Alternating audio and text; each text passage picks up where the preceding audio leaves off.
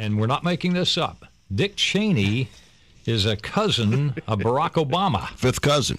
Eighth cousin, actually. Eighth? The eighth cousin. Lynn Cheney unveiled this tantalizing bit of information, I guess yesterday on an MSNBC interview. That seals it for Hillary. That seals it for Hillary.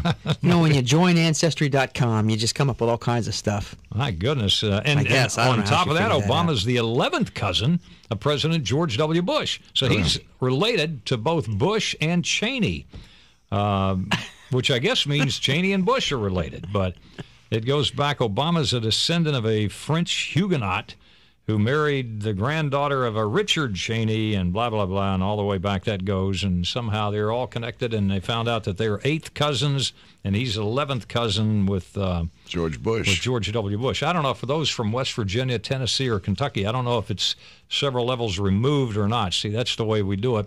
He's an eighth cousin twice removed from George W. Bush, or he's a sixth cousin 3 times removed.